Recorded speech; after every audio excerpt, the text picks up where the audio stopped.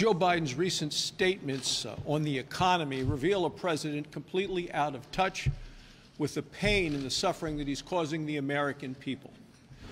If you wanted to describe Bidenomics in one word, it would be failure.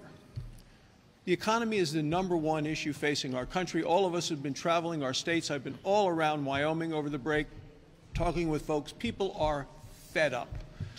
They're fed up with record high prices, record high interest rates if you want to borrow money, and a record high debt. And they're tired. They're tired of having to work so very hard just to try to keep up with the prices that continue to go up. They seem to be hit right between the eyes every time they go to the store or fill up with gas, try to buy groceries, all of those things, and they're mad. People are mad because they see the country heading in the wrong direction and they don't see us getting back on track. People also do not believe that Joe Biden is up to the task.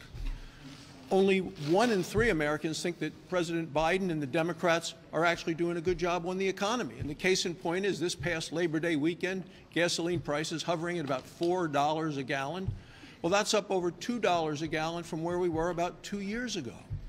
And back to school shopping, it has become very, very expensive and very stressful for American families.